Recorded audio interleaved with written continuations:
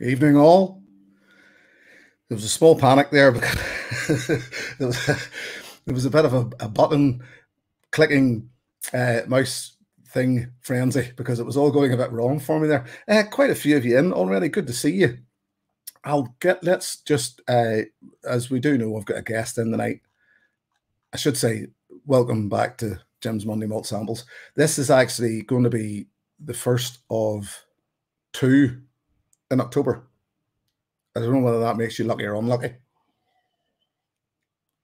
Because just the way my Monday nights will be working out, I will actually be able to do 2 this month. So there'll be one tonight and one later in the month with another guest, hopefully.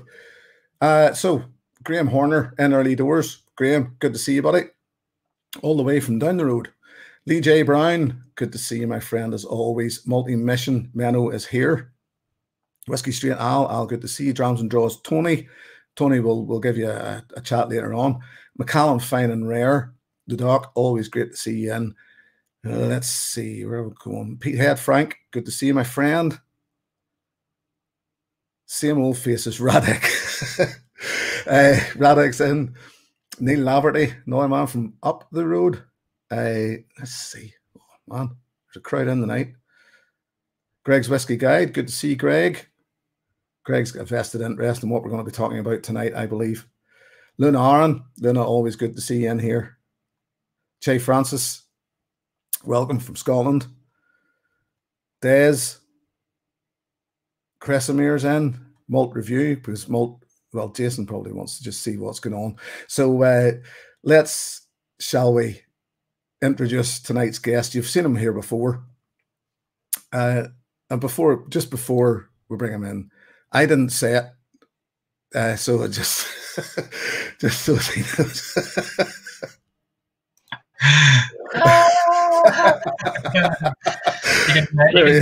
You can see the love that we have for each other on Malt, you know.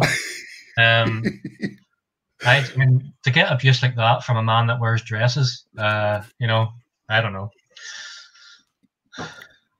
Phil, welcome. These haggis munchers.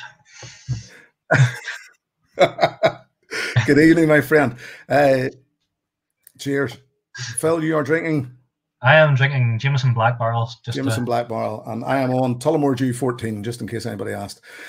We have Whiskey Wim Stewart in. Probably it's really annoying Stuart to be here because he doesn't like to talk about Irish. And and Mark Slinger is the latest to join, but I'm sure there'll be more in. So, Phil, what have you been up to? The stage is yours. Much the same as everybody else. It's kind of been Groundhog Day, where every day segues into the next one. Is this a cooking show? No. Yeah, so just been trying to get a wee bit more writing done, actually. Kind of went off the boil a wee bit with that, but I'm kind of focusing at the minute with Malt, with trying to do a few interviews around the Down distilleries. So hopefully I'm going to get a chat with Charlotte about Ecklinville. Ecklinville, eh? There's no yeah. I was chatting to William Stafford about doing a piece on Copeland at some point as well, if we can. I was hoping to head up actually to Slave Lake to interview James Doherty up there about everything that's going on there, but just with obviously the whole COVID thing, that's like just a total no-no at the minute. So that may end up being a fun interview, sadly, rather than getting to see what's going on. Mainly because I was hoping to see if I could snaffle a bit of their new make and have a look at the first cast down, you know. Hinch as well, I want to try and get on board, but Jamie and Dad sort of putting me on the back burner until the actual distillery is on the go.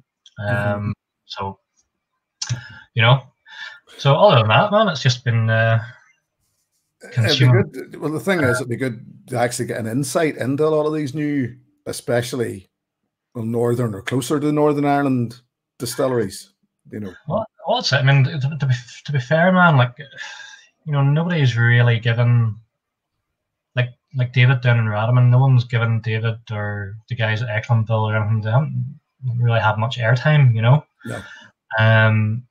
There definitely seems to be more made about some of the distilleries down south that are, you know, coming online. So not just because I'm based in Northern Ireland or Northern Irish, but just kind of thought, well, do you know what, these guys are all going to be handy. I'm excited actually about what's going on, especially in County Down. I just think like that's all of a sudden has become like the hotspot of distillation in Ireland. You know, where you have, especially if like the Crumlin Road distillery gets to go ahead as well. I mean, you're going to have 5 or 6 distilleries down there within really short distance of each other. So they're going to have like a guaranteed whiskey trail. You know, it's going to be, that's you know. True. Also, sorry, go ahead. Interesting there recently as well that Bushmills have got a grain distillery. Granted.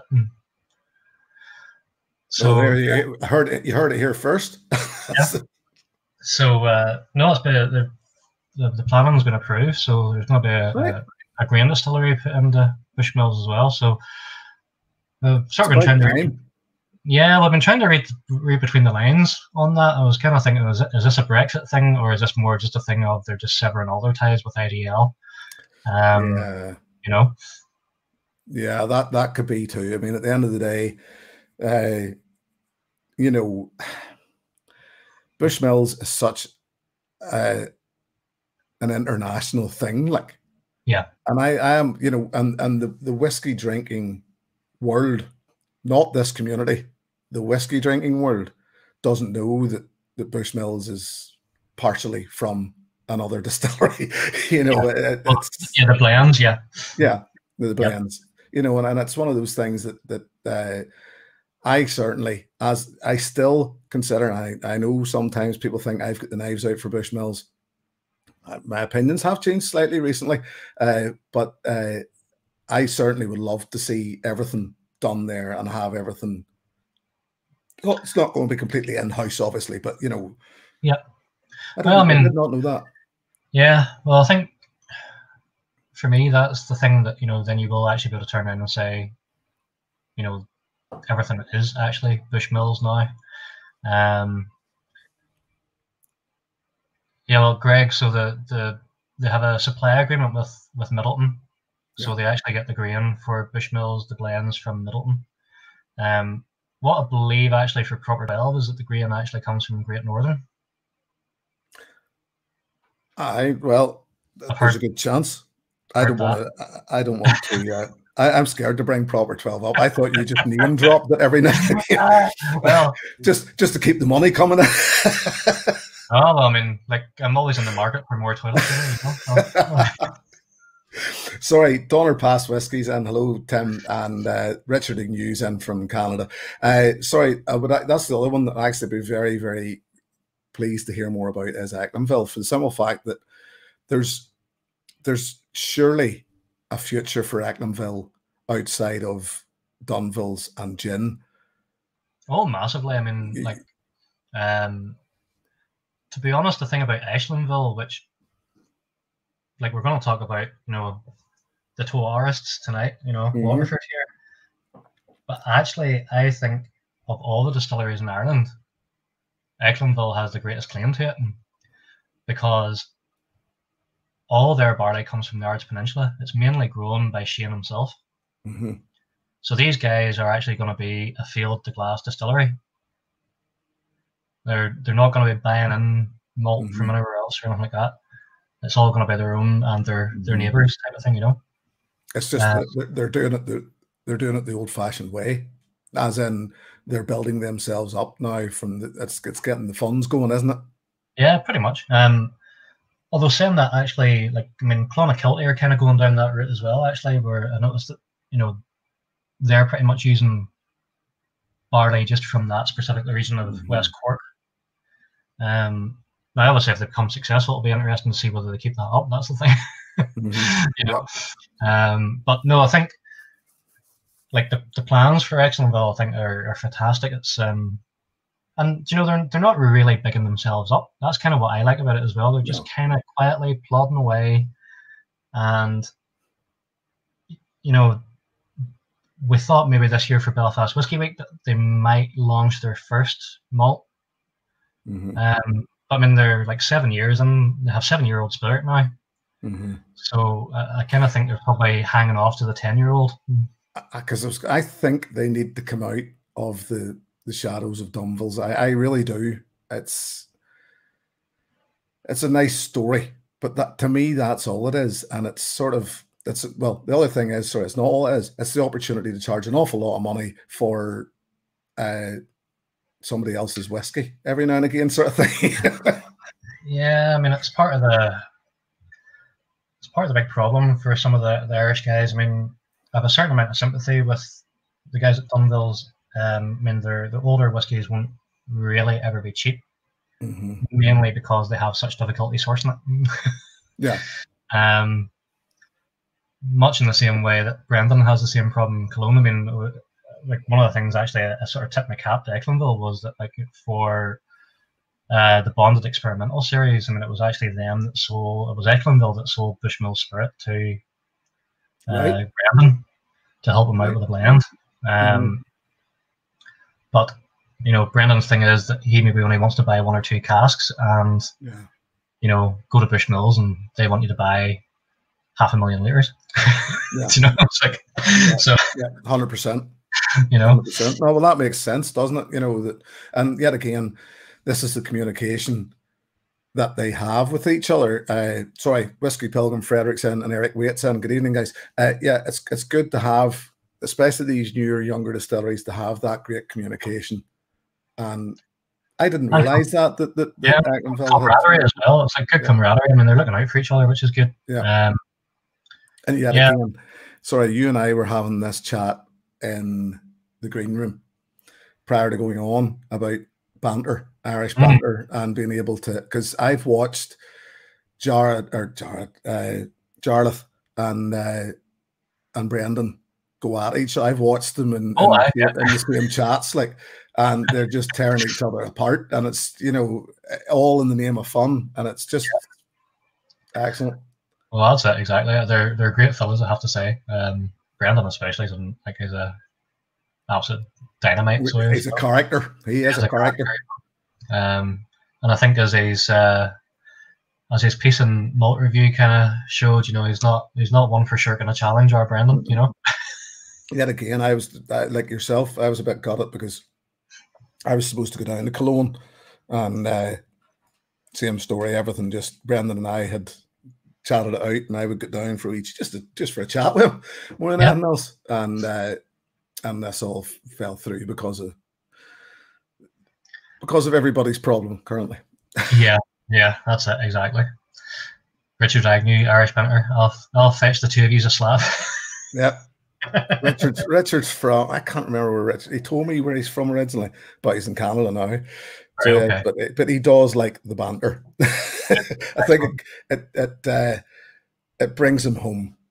Yes. You know, absolutely. It's the terms he uses sometimes that I forget. You know, and it brings it back to me then, even who still lives here. So anyway, right, Waterford. Yeah. It was on, as I said in the description for this video, no matter, always from Dungannon. There you are, I was from Dungannon originally. Drives his car. Whether Waterford was going to make a difference to our lives or not, it was certainly on the tip of all of our tongues at one point earlier this year. Everybody, to me, as far as I could tell, was talking about it because they were, it was that word, terroir, wasn't it? Yeah, well, that's it. And it's obviously they were doing their first release, The Pilgrimage. And, you know, the ethos behind Waterford had got a lot of people excited because, I mean, it is a total nerd fest, essentially. And obviously, you know, Mr. Rainier has his fans, and he has his detractors, and well, he did upset a few people. There's yeah. somebody in here tonight, and I'll not name his name. I'll not call him out, but I'll just say that it rhymes with Teg's risky tide. And and Teg got slightly upset by Mark Rainier. And I mean, I think it was, and you said it yourself there, that that Mark has a bit of a strange way about him. Doesn't always come across the best, put it like that. No, I mean, he can sometimes be a tad aggressive on social media and stuff like that. And do you know, like, I mean, the guy has his views. He has his views, like, and whatever. I don't really get too upset about any of that sort of stuff. As you said, he was the same person where he was prior to that, and you know, so absolutely. I mean, we're glad he was a nutcase too.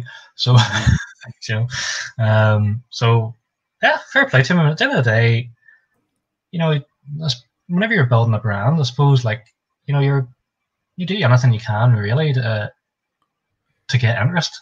Well, I've said it prior to this that there was a bit of debate come up about the branding and the whole build up behind it, etc. Now, I must say, I said to you already, I love the ball. I think the ball is stunning.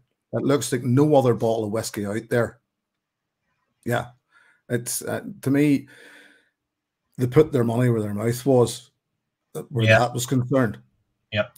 So then the next question to come up was, well, is the juice itself any good? And yet again, they did the right thing. Now, the first one I think we're looking at here is, and I'll actually call this up because this was the Ballykilcavan. Yep. One. Now, that number on the back, the reason why I've put that up, I actually dropped a link. If anybody's interested, I know Lunaran has some Waterford, and I'm sure there's others out there who have it. That if they wish to look into it, I'm sure they know this already, but on the back of the box, they'll have this. And this is basically, and to me, as I said to you earlier, this is what we've all been looking for. This is what we've actually been asking for all along, was give us the information. Yeah. And Waterford have done it. And this is your box, not mine. And I actually went in very, very quickly and discovered that the grower of that barley was David Walsh, chemist. And it was harvested on the 17th of August 2015, distilled week 8 of 2016, and bottled in June 2020. Yep. Okay. Now, the one thing actually that I have yet to find, and I was actually surprised at, was the maturation, as in what wood are they using for? Well, if you fire that code in onto the Waterford website into the terroir thing, so you will get that if you keep on scrolling down to the bottom. Once you get past like mental things like what does the farm sound like? Maybe right? I just get bored. you maybe did, right? So you can listen to the wind blowing through the barley, which is which is quality. You find out like when the barley was sown, harvested, when it arrived at the cathedral, when it went for malting, when it arrived at the distillery, fermentation, and all the rest of it. You find out who the distillers were. So we had James Ellickson, Patrick Power, Ian O'Brien, and Cian Duran for that one. Then you also get like a wee map of like the field where it was actually the barley was harvested. You get to find out about the soil type.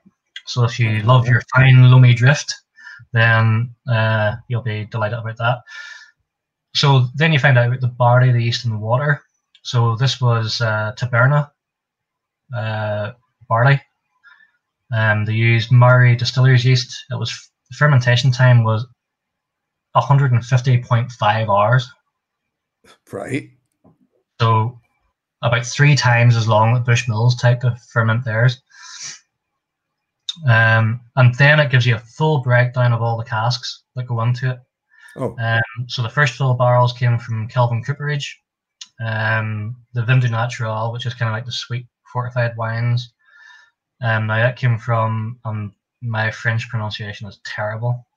It was from three or four different cooperages. So there was, I'm not even going to pronounce it now, actually. I'm very wrong. Now, the thing about this one was the Vin du Natural, there's no specific as to whether it was like sherry, whether it was like port, or what it was. And then there was premium French oak cask as well. So basically the breakdown on that is you had 45% first fill bourbon, 37% French oak, and 18% Vin du Natural.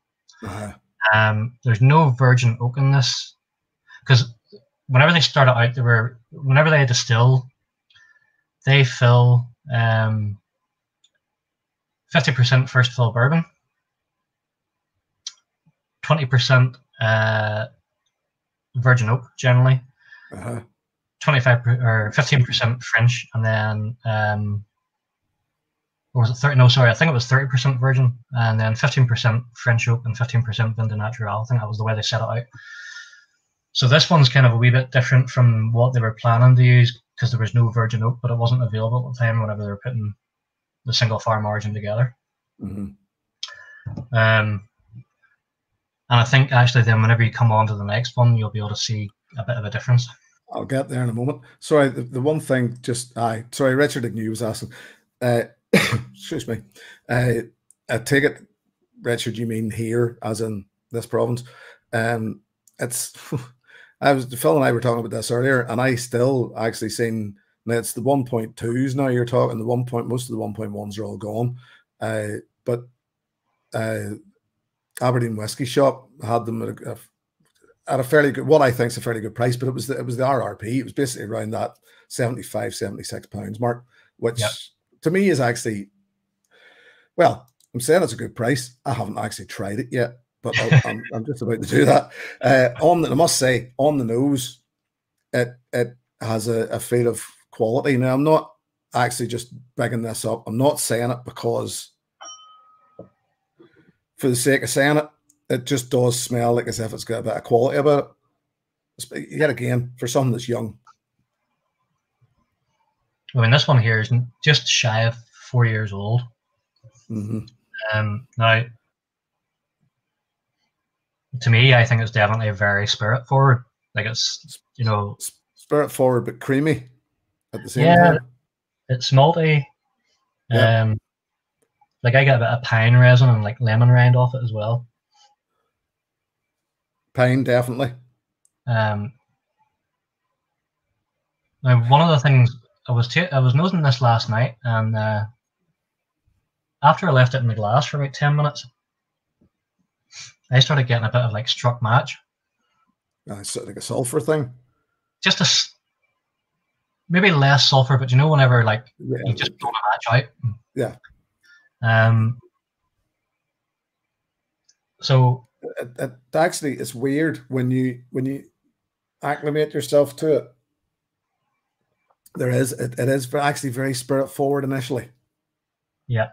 But I don't even think it's a case of it calming down as you just getting used to it, and then you start to find the other stuff in behind it. Yeah. So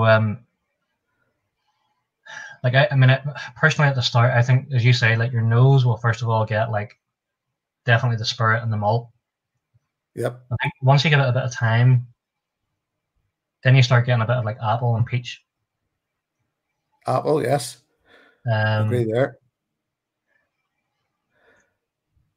I actually got like a strawberry custard last night off this, where it was kind of like that, like a cut strawberry, but and that creaminess that you get from custard.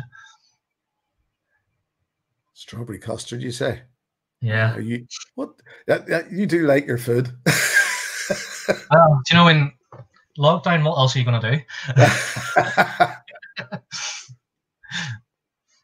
As I say, it just feels very, I've said it before, it feels accomplished.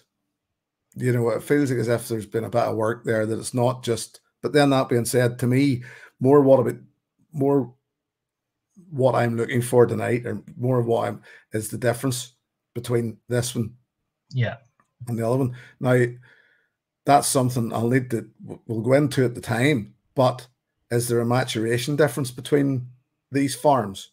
Yeah. There is, right? Yeah. So it's not just a barley difference. It's no. It's not all just about the terroir, really. It's not about the Well, see, this is one of the issues that I have at the minute with Waterford, and where I think they have lost an opportunity. So whenever I went down there, and I mean, I've been down twice, and it's like a class experience, full stop. Like, to go and chat with Ned, who's the head distiller, to chat with Neil, who's the head brewer. They're both so passionate about like what they do. Like, whenever you walk into Waterford, there's like this wall where they have, like, in 5 or 6 pictures, like, illustrated the whole process of cultivation to the cathedral to the malting, on through making the beer, distillation, blah blah blah. Both times I've been there, I think I spent an hour and a half just at that, just walking in the door. Yeah. Right. And just talking about the varieties of barley they're cultivating, just the whole ethos behind what they want to do here. And then whenever I went like to the stills, and they actually had it was Olympus barley, but it was 3 different types. In that they were conventionally grown, organic, and biodynamic, and they all tasted different. Right. And then you got into like the new make room, and where Ned makes his wee blends and things like that as well. Yeah. So for me, like, whenever I was there, like, once you've been there, the terroir debate for me was like knocked on the head, because it was like, well, yes, they all these, even though it could be the same barley, but it's coming from a different farm, and they've essentially went through exactly the same process as everybody else does, because it's all computer automated. Yeah. They were all different. And like, the one that really got me was like, Ned was like, right, this is my favorite like new make. Can you tell me what you get off it? So I was like nosing it and tasting it. I was like, well, I'm getting like loads of strawberry off this, but on the finish, it's quite salty. And Ned started laughing. And he goes, well, this guy owns a strawberry farm. So there's like a strawberry farm beside where the barley's grown, and it's right on the edge of the coast, like it's right beside the sea. Yeah. And so it had its effect. And like, I mean, to me, I was just like, right, well, that's kind of like clinched that, you know. Yep. But where I think they have made the mistake is when they brought out the single farm origin. I thought it'd been a good idea if they had had, say, like 5 cl of new make to go along with the bottle, so that you could see whether did the terroir survive the maturation. Yep. And although you're going to see differences between the single farm origins, personally, I'm more interested to see, has the terroir of that single farm origin survived being stuck in virgin oak and being stuck in first fill bourbon. And, you know, that to me was the interesting point. And I think that's where they could really have nailed things down and went, well, look here, like, it's plain to be seen. Well, as I said, that, you know, at the end of the day, if the maturation's different from one to another, your terroir doesn't necessarily matter anymore, does it? You know, and that you know, they've changed the maturation. So as you said, 100%, put some new make in there to let people discover what what the terroir has done to the whiskey. I'm a firm believer that, and I've chatted about this in the past, But I'm a firm believer that every distillery should put out a 20 cl bottle of new make spirit that they make, Yeah, just to give people an opportunity to see what it's like before maturation. Now, absolutely. some of it's awful. You and I know that it's awful, you know, and it takes that calming down. It takes that influence of the cask to actually to fix it. Yeah, yeah. But and I mean, and actually, I chatted about this recently, and you maybe disagree with me here actually, but Bushmills, I think, is a very rough spirit, and the chat was that what I had actually come up with this small theory, which is probably very wrong, was that the reason why they bottle an awful lot of stuff at 40% is it takes it to get down to 40% before it starts to calm down and taste like anything, you know, and it's. Yeah, well, I think actually, you know, you may be onto something there, because personally, I think that, well, put it like this, I mean, I know people who work in the place, and you know, they tell me that it's just battered out. You know, it's battered out as quick as they can get it out. I mean, at the end of the day, like, that is one of the things with Waterford. Like, you know, you're sitting here with a spirit that's had a 150-hour fermentation. I mean, that's like going on a week. Yeah. You have Bushmills do like 2 days. Yeah. Maybe just over 2 days. So for them, I mean, it's about yield. It's not really about creating flavors at the minute. Now, back in the days, whenever Frank McHardy was there and he was experimenting with double distillation and things like that, I think that would be a very different ethos that was going on in Bushmills at the time. Which is, whenever you taste whiskey from Bushmills from the 80s and 90s, it's so superior to what you're going to get in a bottle now. and you know, I will argue that point with anybody. But you know, and that's the thing is, at least with Waterford setting out, they're not out there just to go directly for yield. They're trying to get flavors actually in the new making. Yeah, and it's because this is the thing. I'm actually sitting here nosing at this, and it's, to coin that phrase from Ralphie yet again, it's an integrity bottling to an extent. There's no age statement on it, but we do know what age it is because we don't have to look too hard, you know. And it's well, the funny thing is there, Jim, is you see that they actually had to remove information off the back label. They were actually basically done for putting too much information on the label. Right. So they've actually had to pare down what is on the label. But at the end of the day, I mean, the level of detail that goes into this stuff is just insane. Like, the bit that got me was whenever you go into the distillery as well, like, every distillation has a passport. So in the same way that, like, you have a beef farmer, and before he sells that to the EU, it has a passport where it tells you, like, where this animal was reared and what it was reared on, and, like, whether it's had antibiotics, wherever it is, blah, blah, blah. All that is there, you know, down to, like, even at the front of the passport, they will tell you, like, the family history. They will tell you about the person who's grown the barley.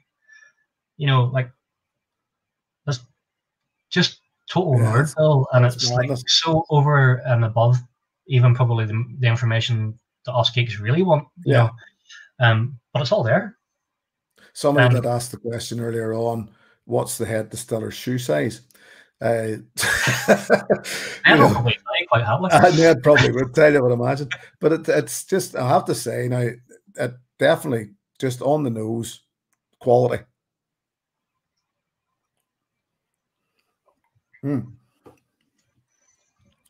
Oh, yes. Yep. Biscuity. Mouth-watering. That's incredibly biscuity. Isn't it? Well, again, I think that the thing is, though, that just shows you that, I mean, it's just shy of 4 years old, so I mean, it's going to be spirit forward. I mean, I get a lot of, like, as you were saying, like, biscuit, I'm getting, like, honey malt sweetness. It's just like this surge of honey malt. Well, it's like an oatmeal biscuit to me. Yeah. Now, interestingly, after you get that surge of for me, once you get that surge of like sweetness, then you start getting like this black pepper kind of heat. Earthiness and heat, yep. And then for me, it kind of went a wee bit of vegetal, like there's a wee bit of tartness, bit of citrus pith. Like I was getting a wee bit of grapefruit. What I'm actually going to say is, well, actually, the first thing to me, it sums this up. It's not like any other Irish whiskey I've ever had. Mm. It does not taste like what we know as Irish whiskey. No. I'm not saying it tastes like Scotch, because it's weird that I couldn't think of off the top of my head, I couldn't actually think of a pigeonhole where I would put it in the Scotch either. Yeah. Because it's got elements of both going on there almost. Yeah. Weirdly though, what I found was that once I got past the whole like to me it kind of goes in waves. It goes like this wave where you go sweet, slightly vegetal, a bit bitter, and hot, and then another side it comes out onto like this caramel note. Yep. And a bit more vanilla all of a sudden comes out. Well, actually, I was getting the vanilla even closer to the start. Right. And now, yes, 100%. You're right. Actually, there's an awful lot of vanilla in the finish for me. Yeah.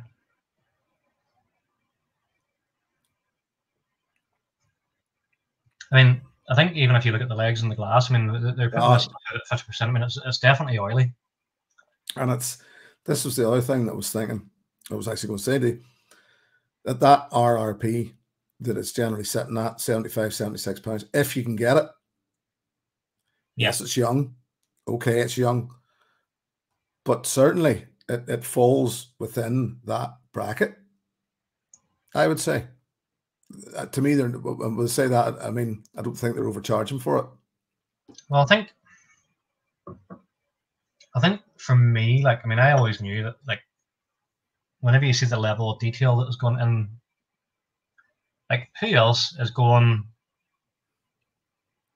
cultivating barley on a farm by farm basis,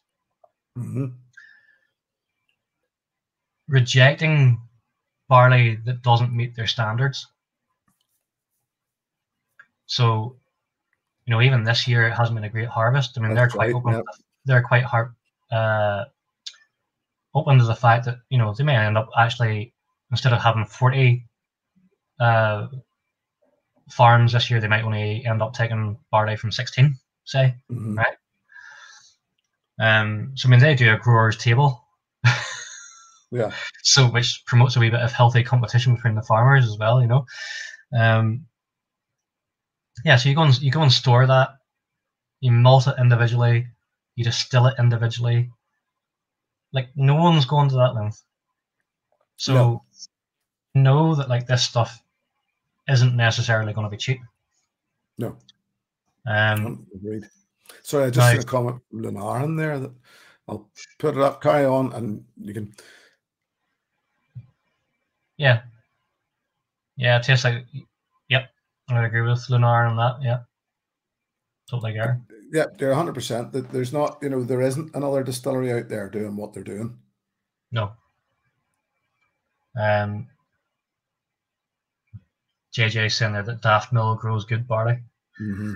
Oh, that man, he's just obsessed with that Daft Mill nonsense.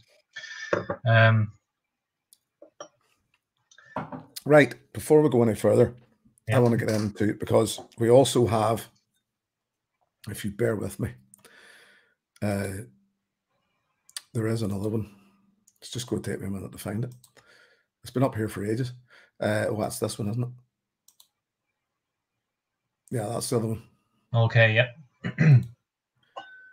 And it is grown by Ed Harper on Banno Island, harvested September 2015, distilled week 25 of 2016, balled June 2020.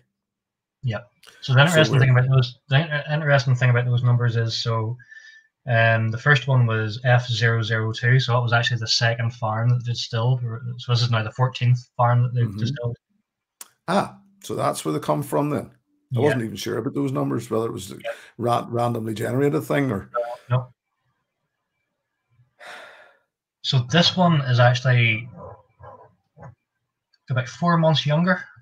And it's totally different.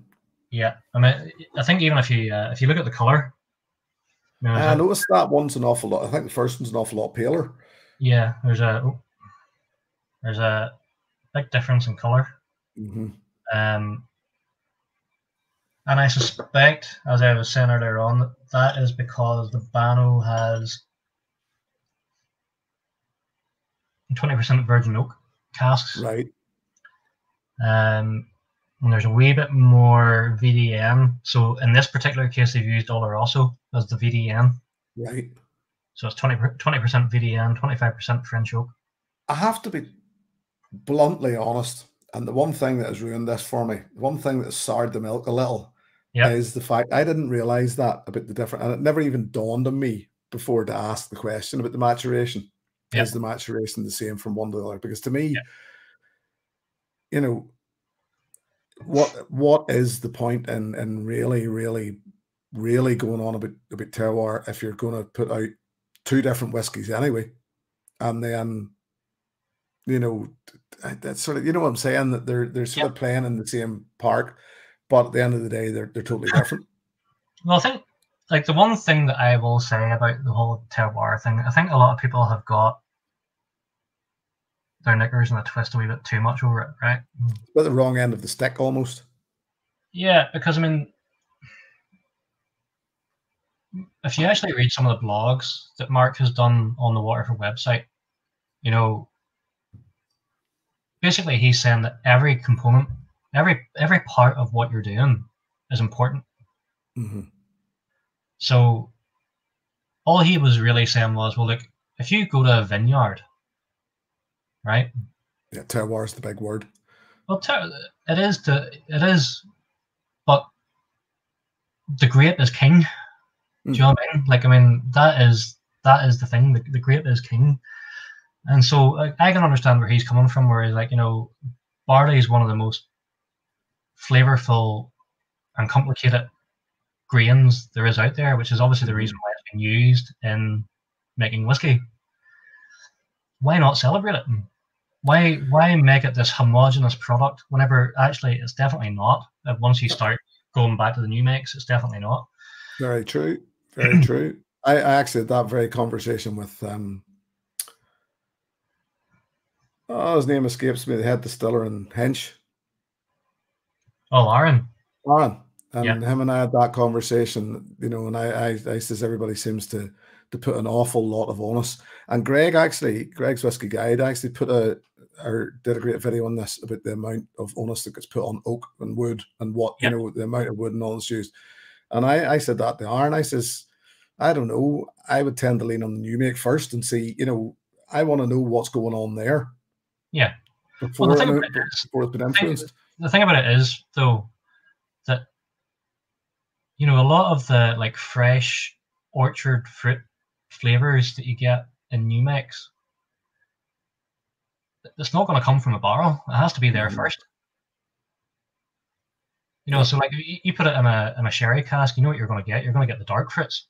Yep. Which is something that you're probably inherently not going to get in a new make.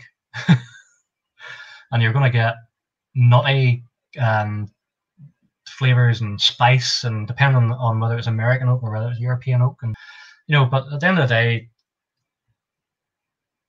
as we say in malt, I mean, if you make a crap spirit and you put it into crap casks, you're not going to get a good whiskey.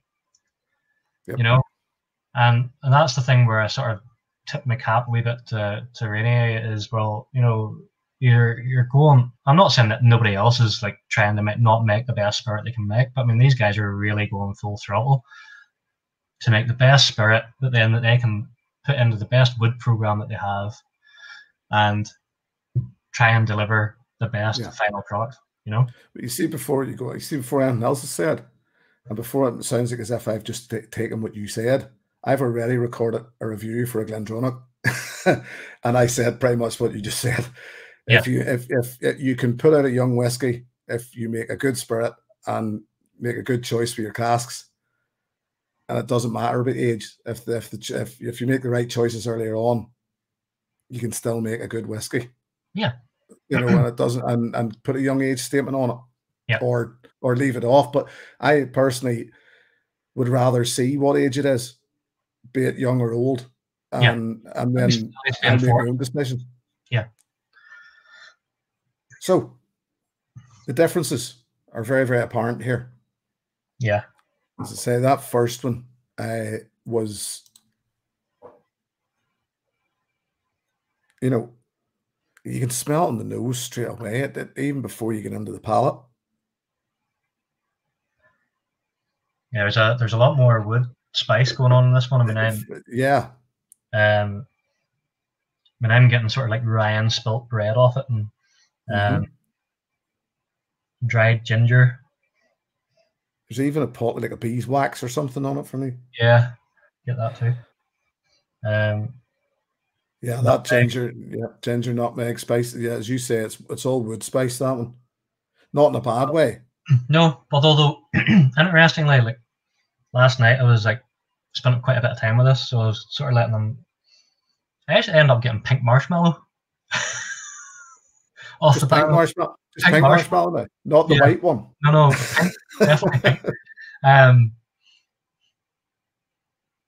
Just had that real sweet. It's maybe the powdery thing, like powdered sugar almost. Yeah, it could be. Because I can't say I'm actually getting pink marshmallow, but certainly there is a powdered sugar thing there. See, I actually find that more spirit forward than the first one. Well, it probably will be. To me, this one, there's less fruit. There's less of the orchard fruit or anything coming through. On the second one? On the second one, yeah. Oh, yeah, I would agree. Yeah, totally. It's definitely like, and this is where I said, like, you're going to definitely see that the virgin oak has made a difference. Yeah. Because you're definitely getting a lot more of that spicy character and wood notes. Lunaran's saying too much nutmeg. Ginger tea. Yeah. Ginger tea, yes, agree. Actually, even green tea as well.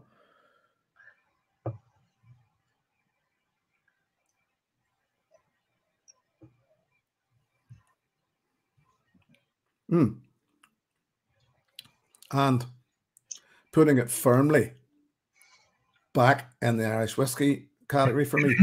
The second one. That Bannow Island. Not.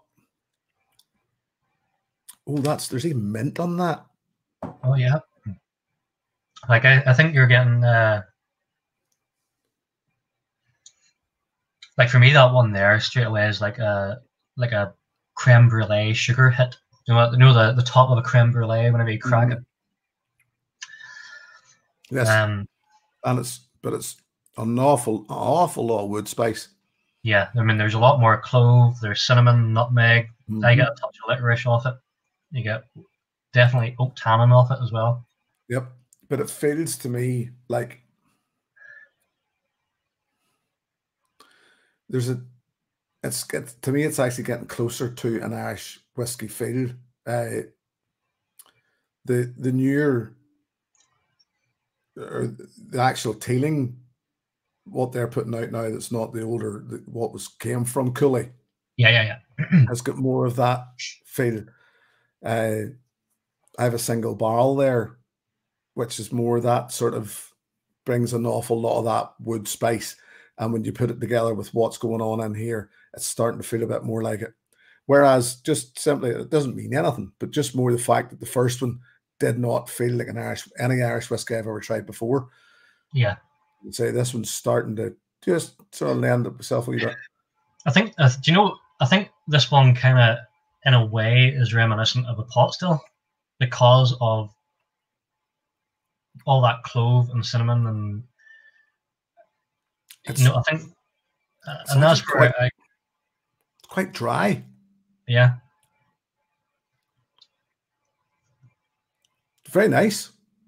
Very nice yet again. I must say, I prefer the Ballycilcavan. Ballycilcavan.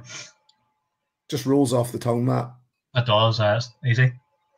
I mean, there's a lot more pepperiness in this, definitely. Like, very much so. It's kind of mouth puckering, but also kind of it's quite juicy though. That's the thing. I was like, although your mouth's kind of like puckering away, it's quite juicy. But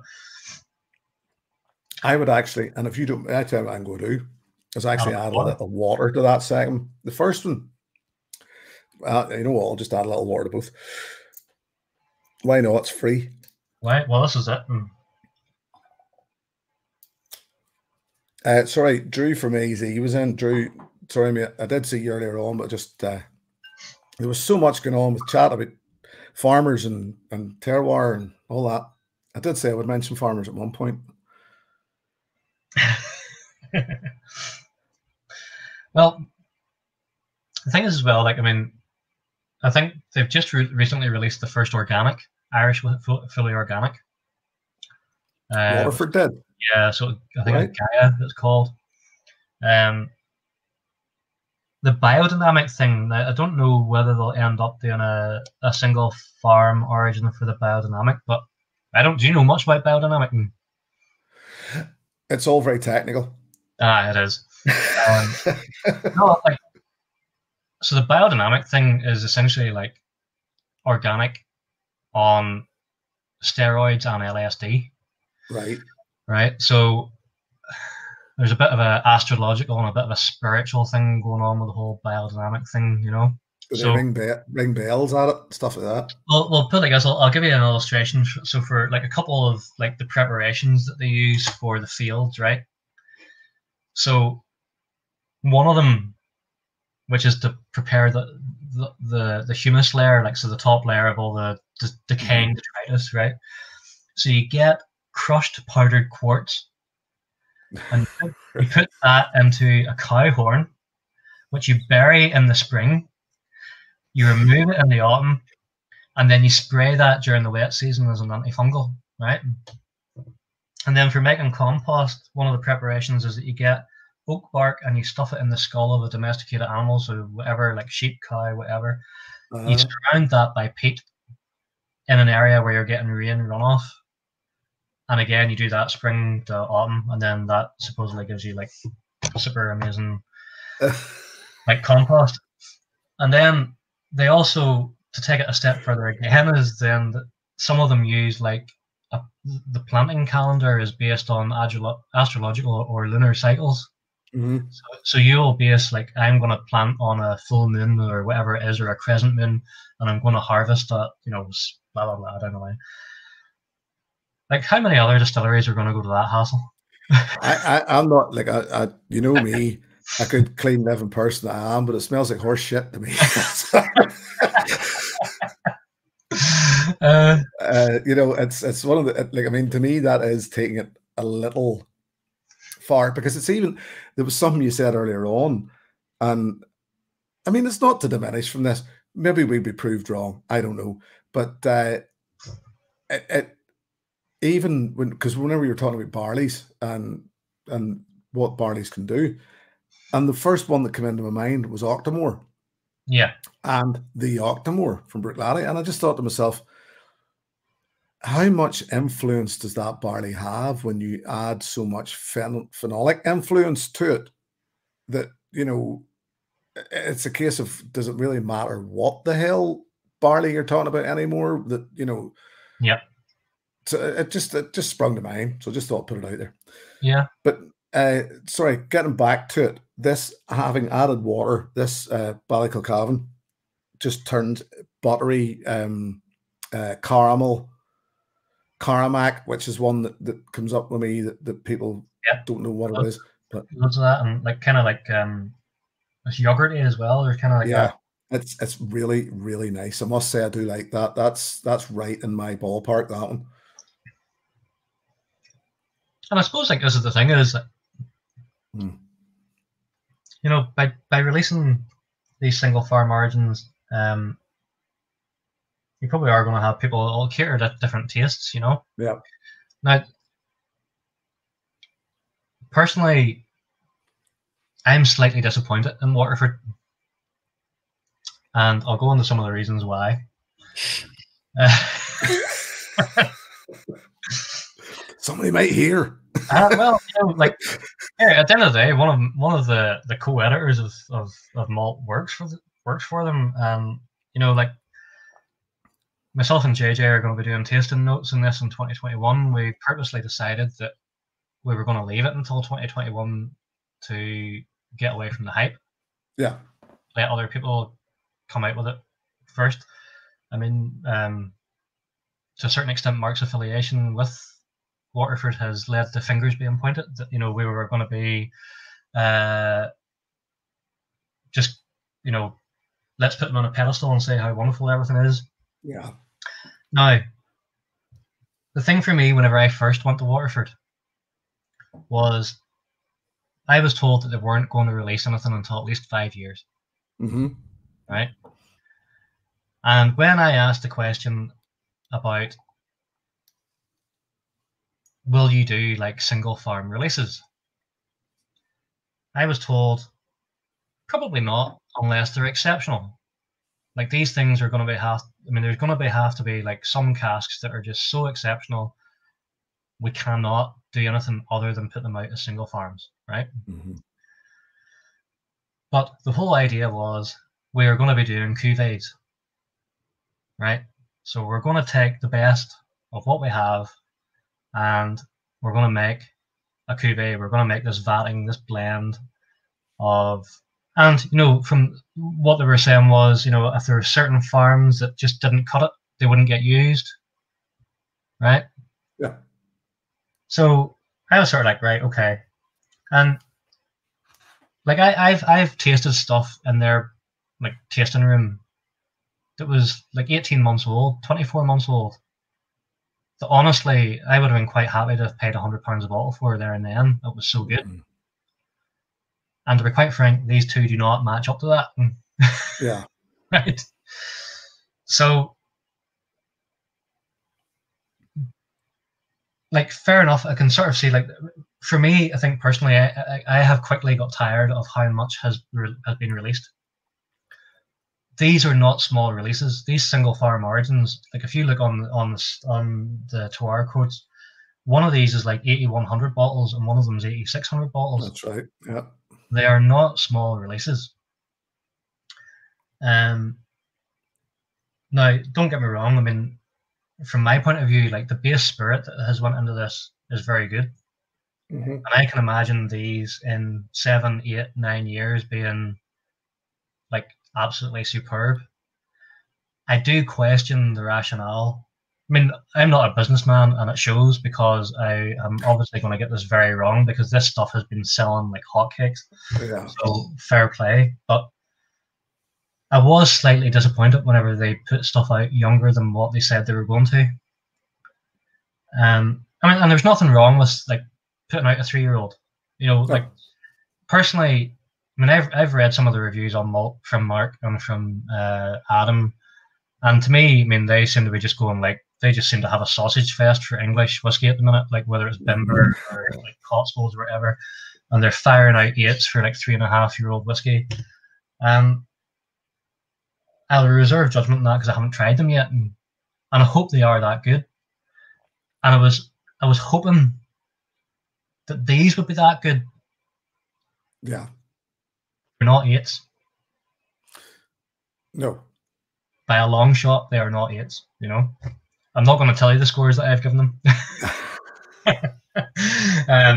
That's for 2021. But future-wise, I think what's going to come out of Waterford, like the potential is unbelievable. I certainly think like that Ballyclacavin. I mean, if that was the first ball they put out,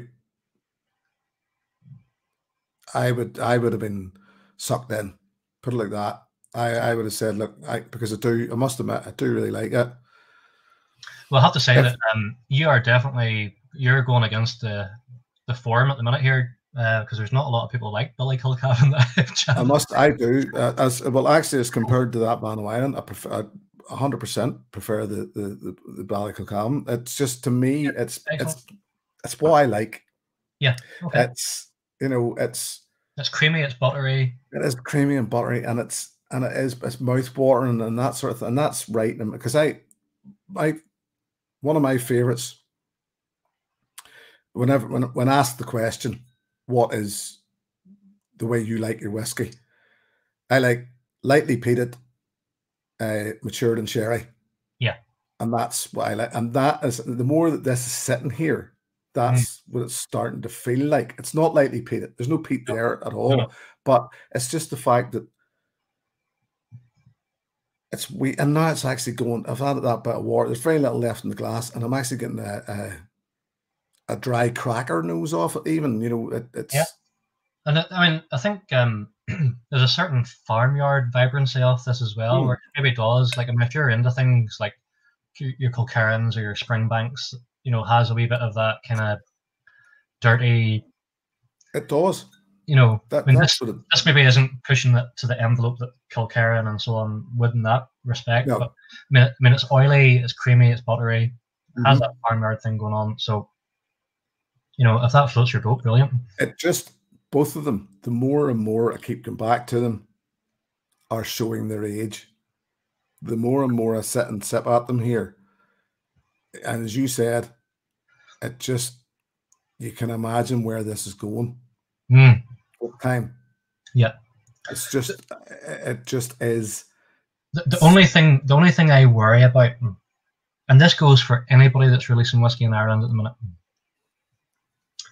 So, I mean, I ended up getting these bottles of Tyndrum whiskey, because it took so fucking long for them to like get released in the north. Yep. And eventually then Fairley's managed to get them, so that was great.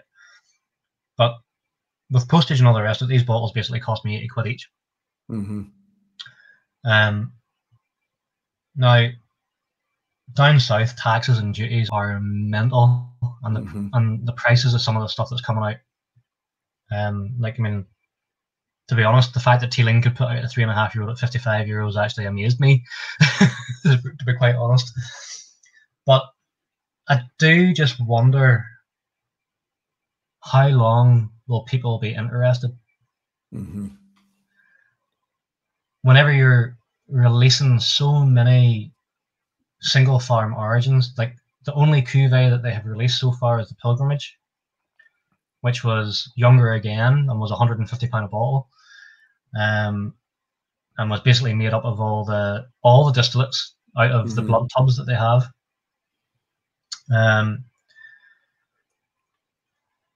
I just wonder how long people are going to put up with, like, do I spend 80 quid on a Waterford to see how Ballykilcavan has progressed from version 1.1 to 1.3?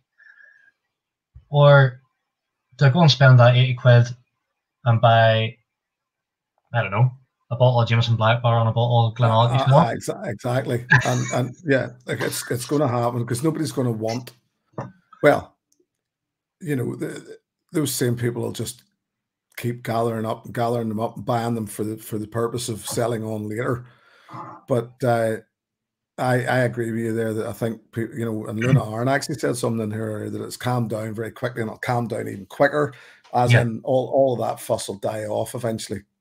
Yeah. And it'll just become Waterford Distillery again, because they've sort of made a bit of a rod for their back there with. Well, I think the thing is that with any of these, like, now we're up to how many distilleries operational in Ireland? Was it 30? 35, 36. 35, 36. Yeah. Everyone's going to be interested in the first releases. And primarily that's not going to be people who are interested in actually drinking this stuff. It's going to be people who are going to go, well, I have the first release and now I can put it in SWA or whoever it is, right? Yeah. Like, for instance, on Saturday night, I opened a bottle of the Pilgrimage, which is going in auction for between 900 euros and 1,200 euros a bottle. Right? I don't know anybody else that's opened a bottle. I know, it's nonsense. Absolute nonsense. Like, I don't know anybody else that has a bottle open. Yeah. Kudos to you, Phil. Yeah. I'll not tell people what you did with it, but good on you. Well, toilet cleaners. No. But no, you're 100% right. And it's. I just think that it's getting a bit. The same happened with these Dunville's releases. Now, as you said earlier, there's effort put in, the time's put in, and all that there. But it's just, And fairness to them, yet again, it's the limited release. It's the limit that Dunvilles do put in those bottlings. Yeah. But nobody's buying them to open them and drink them. You know. Well, the thing about it is, Jim, right?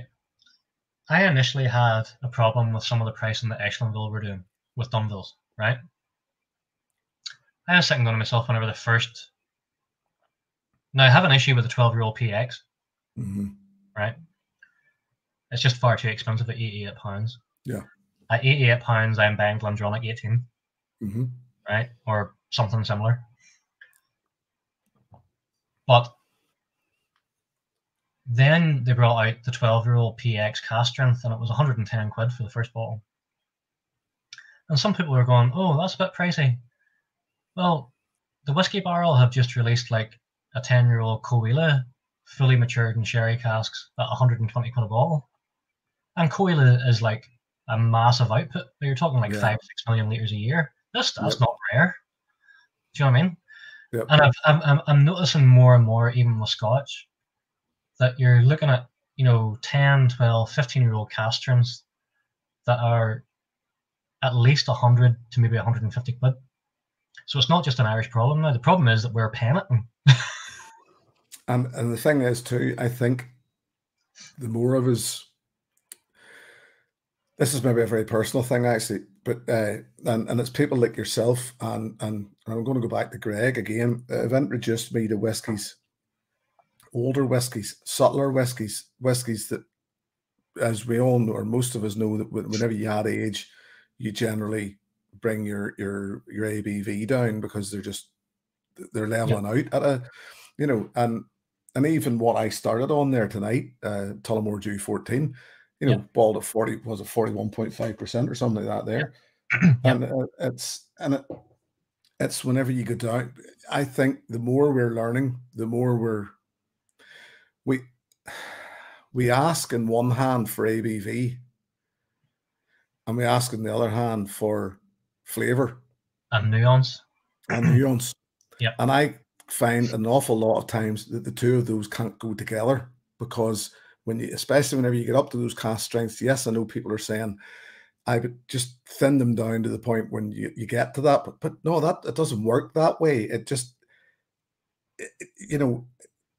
when you get something, as I say, take that Tullamore Dew, for instance, and Greg shared with me some older Bushmills and stuff, and it's when you bring the ABV down, or when they're at that age or whatever, you got to go looking for that nuance and got to go looking for it, but it's there, and it's there in spades, and it's quality that comes with it and whatnot, and it's just, we do ask for ABV. We'll look at those cast strengths and go, well, this is great. The distilleries are then putting the arm in every time and going, here, this is what people want, so we'll just keep pushing the price up. It's interesting. When I bought a bottle of Amnock 16-year-old, which kind of proves your point, because it's a kind of subtle, challenging whiskey, right? It's something that you have to sit with and you have to concentrate on. Like, you're starting to pull stuff out of your head and all the rest of it. And I think sometimes now we have got so used to like massive sherry bombs, or it's one of the reasons why JJ prefers a bourbon cask, because, and sometimes as you go older, whether it's like maybe into the late teens and stuff, you maybe actually a second fill bourbon cask is good, because you get a nice counterbalance between the spirit and the cask, and what goes on there, and neither is dominating each other, but there's this lovely, counterpoint. Whereas sometimes a lot of these whiskies are just so like in your face, sherry, or like the wine casks as well can be brutal. Where, I mean, on malt, we done one about the Deanston 2008 Bordeaux cask, and both myself and JJ were both pretty much agreed that it was like, where's the fruity Deanston spirit? Yeah. All we've got here is a load of Bordeaux. Yeah. And sometimes that's fine. Sometimes that's what you're in the mood for. Exactly. Exactly. And I mean, because funny, I bought I managed to get my hands on a Ben Romick cask strength batch 1 there just last week. And it's just this powerhouse.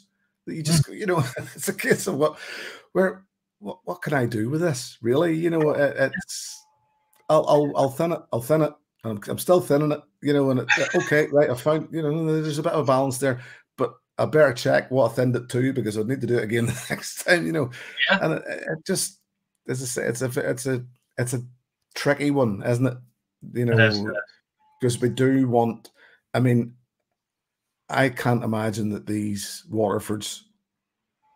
I think that they're playing the game right there as such. We're going right. Let's bottle these at a high percentage without blowing the face off you. Without, you know, let's keep I think the the flavor. interesting thing here is that, I mean, these don't drink like 50%, No, they don't. which to me, although I may not be massively enamored with the finished product, I think it shows how good the quality of spirit is because it's not firewater. I mean, that is a very drinkable whiskey. Well, what actually is done is at 50%. It's given you the opportunity because I actually went back into that the Bannow Island and added more water while we were speaking, and it's, to me, it's a much more palatable whiskey now, just by bringing it down a bit again. It's just and that's the thing to me. If you get a drinkable whiskey at 50%, but there's still margin to bring it down, that's, whereas to me, as I say, if it's okay, there's a lot of those higher ones. I was talking earlier on about that Teeling single cask. Yeah. And I actually have a sample set aside for you because I know you don't really take samples at the minute, but I don't care. There'll be some coming to you anyway. And it just doesn't work for me. It's just, it's bottled at 64.1% or something like that. And it's just. But then you're kind of asking the question, what did it come off the stills at? Exactly. Yeah. You know, and it doesn't, I just don't know where to go with it. It's just too aggressive. Too aggressive. And it wasn't cheap, you know, and you're just, so what you're paying for, because as I said to you at the time, I think you and I were talking about this, and the reason I bought it was I wanted to try Teeling whiskey. Yes. Yeah. And the reason, and that was why I knew I was getting Teeling whiskey. But I've still no idea what Teeling whiskey tastes like. I could tell you what I could tell you what paraffin tastes like. Well, the thing is, I mean, I'm sort of on a similar boat. I mean, I've actually just ordered tonight that their new release, the Black Pits, which is their peated single malt. Now, I was not impressed with their pot still. I thought it was awful. Now, it's interesting to see the progression. I think the first one was so confused because they used something like 6 different casks, which was a mistake. I think, again, if they just went down the simple route of like, oh, we put it in first fill bourbon, there you go. And you can see what kind of the spirit is with a bit of wood influence, you know, but whenever you're adding in like white and red wine casks and cognac and goodness knows what else, it's just confused. It's a confused mess, you know. I think you and I have our place. Sorry to disturb you there, but I'm starting to just firmly believe that the only reason why we are up until now, we really only had pot still from Middleton is because Middleton know what they're doing. I mean, at the end of the day, they've been the custodians of it. They know what they're at, you know. Actually, I just want to pick out a comment that Luna made, which I thought was quite interesting. Go ahead. How long do you think all these prices will keep on climbing, and who is willing to pay these prices? That's a question I've been asking for a long time, Luna. At some point, especially with the situation that we find ourselves in now, sadly, it seems as though people are going to be losing jobs. And down the line, I don't know what way governments are going to intervene, whatever. People are going to have less disposable income, quite simply. They're not going to take risks. You know, at the end of the day, at the minute, we are very fortunate in that we are able to purchase luxury items, because let's not forget, this is, you know, this stuff is a luxury item. It's not something that you're putting in. It's not a breadbasket item. Do you know what I mean? So to a certain extent, I fear for some of the new distilleries, because if they don't play their cards right, they're going to go bust before they even start. Mm-hmm. And you know, at the end of the day, you know, the options I have: do I go and buy another bottle of Waterford Ballyculcavan, or do I go and buy a bottle of Redbreast 12-year-old cask strength for the same price? I know what I'd do. Well, I know what I would do as well. Do you know? And that's only Ireland. That's not even looking. Hey, do you know what? To go and buy a bottle of Four Roses single barrel Mm-hmm. for like 40 quid. Do you go and look at something like a bottle from Holland? What do you call them? Millstone. Go and buy a bottle of Millstone for maybe like 45 to 60 euros, whatever. And some of their young whiskey, like the ryes, are fantastic, like really flavorful, interesting whiskies. You know, it's basically, I always think about these things and think of the act "Pop Will Eat Itself." I don't know if you remember it. Yeah. Just go on harder money. Yeah, and it's a case of, you know, whiskey will eat itself, because these are the problem is that with, as you said, these are items. These are luxury items, and the luxury items that people have bought to sell on later are worth nothing now either. No, because who's going to buy them? Exactly. If we can't afford to buy them off the shelf, we certainly can't afford to buy them from an auction. So, you know, everybody's out. Yeah. And yet again, I think this is what I love about this community, that we've all got enough smarts about us. We're all savvy enough to. I know there's flippers out there, and there's people. I sold a bottle of whiskey last week. I don't mind. It's not, you know, I bought it for the purposes of selling, because I knew it was going to sell for twice the price. I didn't pay an awful lot for it in the first place. So to double its money, sure. But and that allows you to reinvest in something you want to review. Well, what did I buy? More whiskey. You know, and so it's that's what it's about. And it just is. It's sad. I mean, people keep talking about the bubble bursting. I imagine it will. I just don't know when. I mean, it has to. These things always happen. I mean, I'm looking at some of the prices now. Des has said, "Do I hear whiskey lock?" Absolutely. I mean, Roy has touched on this about not even just a physical whiskey lock with producers, but the whiskey lock that exists within our own collections. You know, there are people that have. I mean, I'm sitting in here at the minute with like 250 bottles, which is totally unhealthy for one person to even consider. Do you know what I mean? And the thing is, I'm still buying more, right? I know. But you know, it's mental. So I just think for every bottle you buy, you just.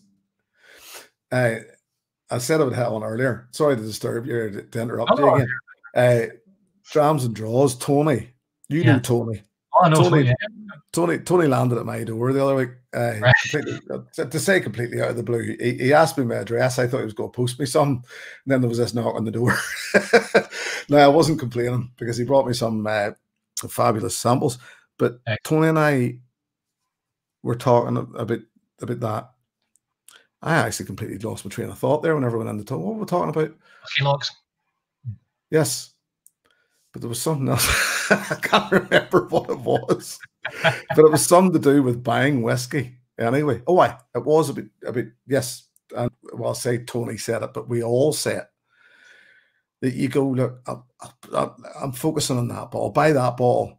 Yeah. And then that'll do for a while or whatever. Or I'm focused and I'm going to wait and then buy that bottle But in the time you wait to buy that bottle, you've bought 3 other bottles and added them to collect, you know. And I've said it a few times recently, the wisest thing I did recently was to stop making lists of what I had. I used to keep a list of what I had just to, and I stopped that. I completely forgot about it. And it was the wisest thing I've ever done, because then I started killing bottles. I stopped hogging, you know, literally the arse end of bottles and just drinking them and enjoying them.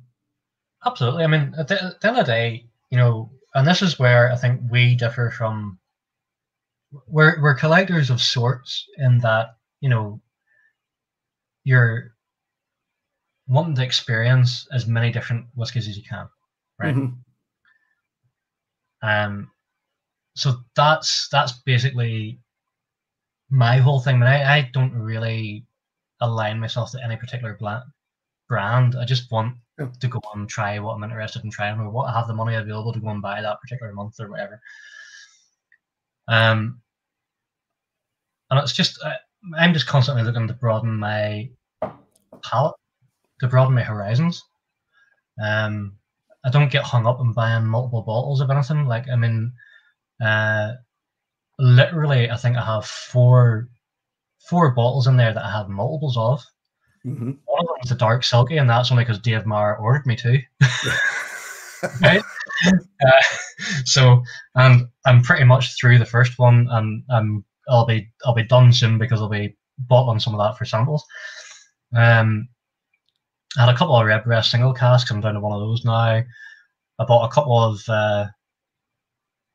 Glenlivet 16-year-old Maduras. I'm down to the last bottle of that now.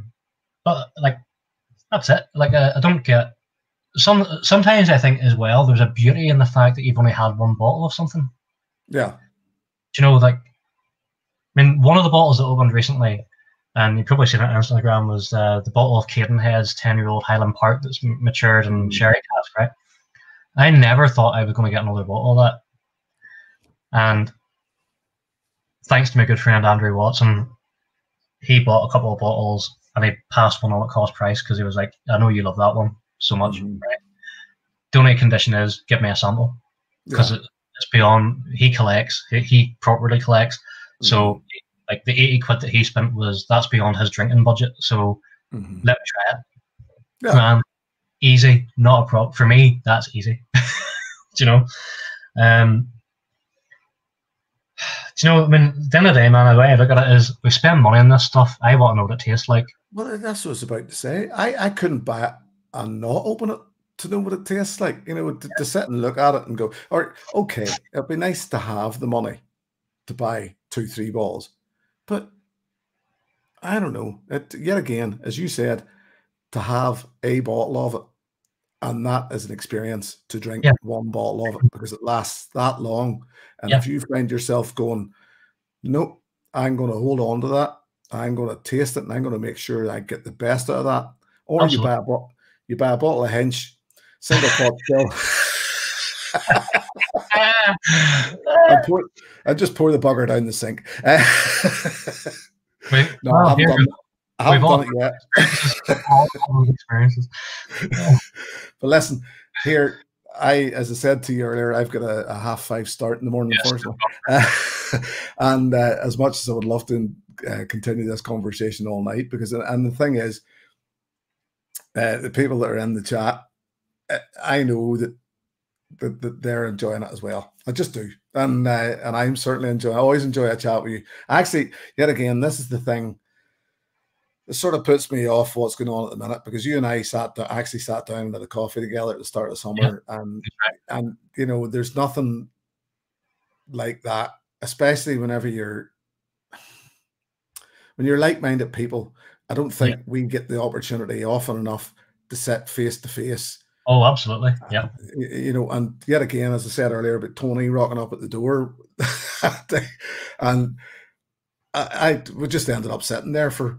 And he never even turned his car off. His car was running the whole time, and I think we were talking for like 45-50 minutes, and his car was just sitting on. He just get a conversation about whiskey, and you forget about the world. Like, yeah, and Tony's responsible now for the Antarctic Antarctic ice melting because he left his car running. Yeah, that's his fault.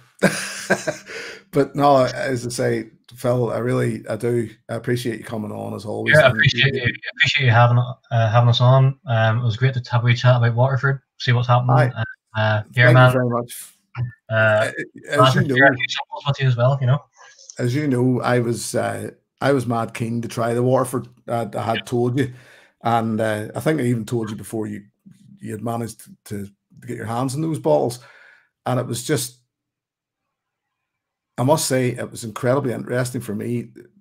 You were giving us information the other night that I wasn't aware of, and even stuff about Waterford themselves and stuff from elsewhere. That one about Bushmills is a gem, and and just for just thanks for being on, mate. I appreciate the crack, and keep up the good work as well, Jim.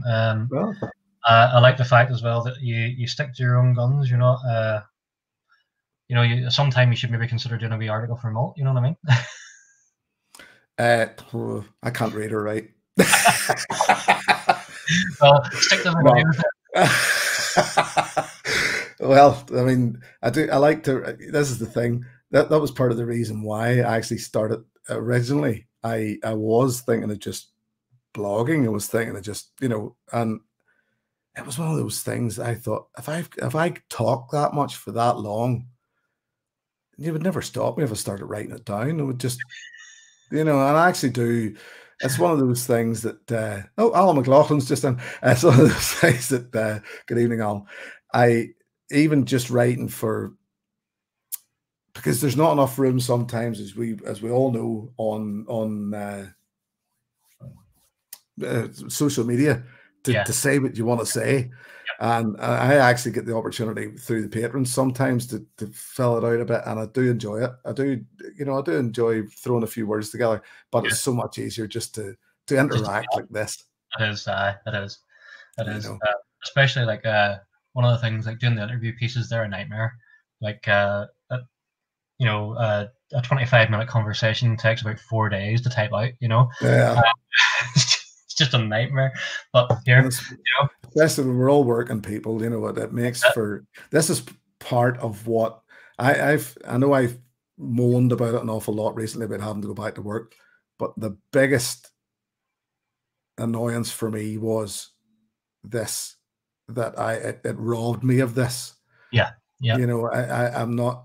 I was able just to come and go as I pleased with videos and try and stick to a rota and stick to, because I've this anal thing about being, keep things. I just can't help myself, and every Thursday night I would have been in for the V pub with Roy and all that there, and all of a sudden then that was just cut off. If you want to earn money, Ingram, get back to work. I forget about that lot, and it's just like no, I can't. That's the bit that annoys me. Well, here JJ's just given us a 7 out of 10, so we've done something all right tonight. Nice one. Well, happy days. That is a proper malt review. And a good point to cut this now. Phil, hang around. I'll say my good nights to you in a moment. And thank you very much for joining us tonight. Cheers, buddy. Thank you. Yes, that's me for, as I say, there'll be another one this October in about 3 weeks' time, and I will have another guest who was in tonight. I hope I'll have another guest who was in tonight. I think him and I have arranged something. I think. But I'll certainly be in touch with him, figure things out. And listen, once again, thank you all for being here. I really, really do enjoy this time. And as I said, it's just unfortunate that I just don't get as much of it as I used to. But hopefully, at some point, those days will return. Listen, I don't even look. Here we'll do. Oh, that was a good pop. This was what I started the night with to warm up my palate. I'm just going to put a little drop in the glass because I'm going to have to go to bed. Just in case anybody was wondering, Tullamore Dew, 14-year-old.